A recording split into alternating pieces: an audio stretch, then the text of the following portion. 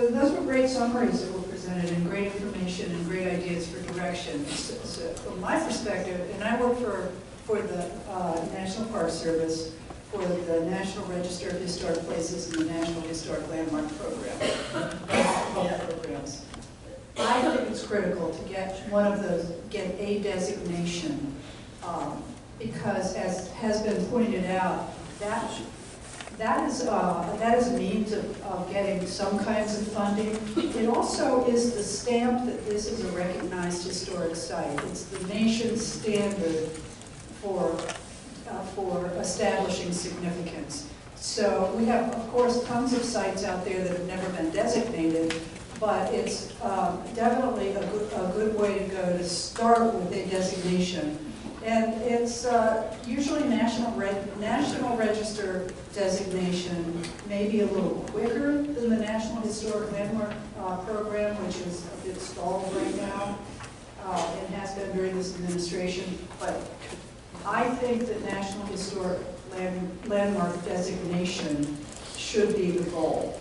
And I think that the integrity and absolute history is there. So I would like to see that as a goal.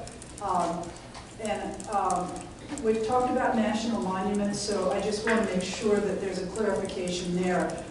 National monument, we're not talking about a National Historic Landmark. That's a different program that came from the Historic Sites Act. Just as was pointed out earlier, the National Register came from the National Historic Preservation Act of 1966. And then the Monuments Act was actually the Antiquities Act of 1906, and that, as Mike pointed out, is a presidential designation.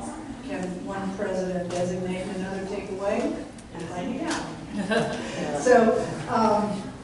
So I think that, but all of these are such worthy goals. But what has to be done first is to determine what is significant and what are the boundaries of this historic site. So Ted and I have talked about this. We've talked with Scott Baxter, the archaeologist who may have been on the tour. I don't know, but at any rate, an archaeologist who's done a lot of research up there. I can hand this out in a few minutes, but he gave me a copy of a map showing where he's done his investigations, and he kindly took the sites off because, as with any archaeological site, we don't publicly broadcast their location. But what I have is a broad boundary of where he's done most of his investigation. That doesn't mean that's where all the archaeology is, but it's a starting point for significant sites. So I think we should be thinking about the tunnels, the archaeology that's associated with them, and then part of this route, because these are all viable candidates for historic designation, whether it be National Register, NHL, or the monument. I won't even talk about that because that's kind of a different thing. So I think I've said enough about it. If any questions come, yes, ma'am. Could you maybe clarify for folks the difference between a single property and a district? Oh, sure. And this is my colleague Megan Springate.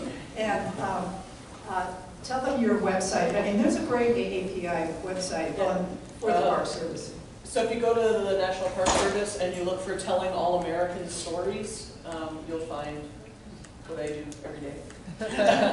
Well, she's done a great job with the API part of that website.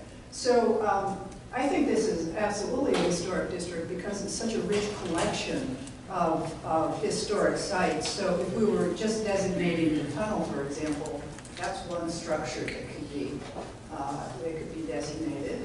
It's a thought, but there's so much more there that I would think, why stop with just a tunnel? That there should be a district of other resources like these associated archaeological sites, which, and I'll pass this map around, as you'll see, are really not that distant. They're there. It's not like these workers were hiking long distances to get to their work site. So we have the tunnels and the remains, the archaeological sites at the camps, right in the same vicinity.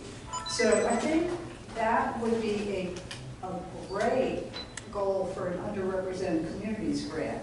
to do a survey and establish what the boundaries are and what the significance is. And that would be those, that grant program is intended for getting underrepresented properties associated with underrepresented communities listed in the National Register.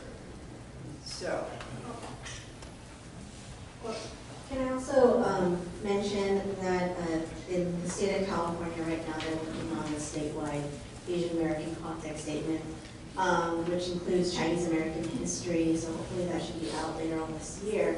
But also that just got designated and placed on the National Register this year was the city of Los Angeles did multiple documentation form for the city of LA's Asian American context statement, which also included Chinese Americans.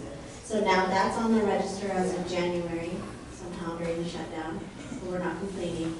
And so, but I think for many of us in California and even in Los Angeles are learning about things that are possible with the National Register and with our State Historic Preservation Office, our SHPO, in terms of it doesn't have to be a singular site. It doesn't even have to be a contiguous district or a cluster of structures, but it actually can be non-contiguous.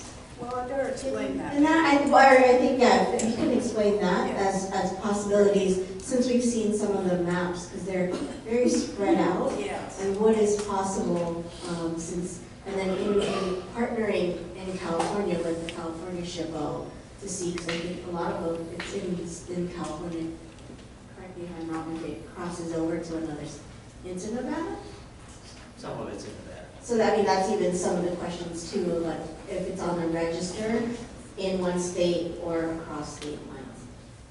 So what the state of California is going to be groundbreaking, really, with this context that they're developing for AAPI communities throughout the state, all sorts of resources. So they're coming up with the historical documentation that we started at the NHL program. And one copy I don't want to carry home with me. So if anyone would like a copy of the AAPI theme study that we have done for the NHL program, I'd be happy to give you this, and we have a few more I can send out. So what they're doing, and Amy Crane is leading this in California, is doing this, which is a nationwide study, on a statewide basis. So they'll have a context for evaluating historic properties throughout the state of California, just as Los Angeles did this very groundbreaking, Boston did these studies for these individual cities. That's where we hope this takes our states and our cities across the nation, is developing these contexts. When I say context, it's the historical information you need. It's the background and the backdrop for evaluating historic properties. So it spares someone the research of going in depth to a certain, for example, railroad history. If there was a railroad context, and particularly even a Chinese railroad context that looked at the entire West, then we could have standards for which sites related to that context may be eligible for the National Register or for NHL designation. As far as these multiple property nominations like Los Angeles did, all of the sites that are named in there are not listed in the National Register. The next step is to do that legwork that's needed to present a nomination to the State Historic Preservation Review Board, then it comes to the National Park Service. So, but it does consolidate that research that's necessary for background. But then, as Michelle pointed out, with archaeological sites, just to clarify district, because Megan also asked for a clarification there, if you have a cluster of archaeological sites, you don't have to nominate this one and this one and this one all separately, particularly if they're thematically linked. If they're all railroad camps, you draw a boundary, and that would be an archaeological district. So I hope that's clear.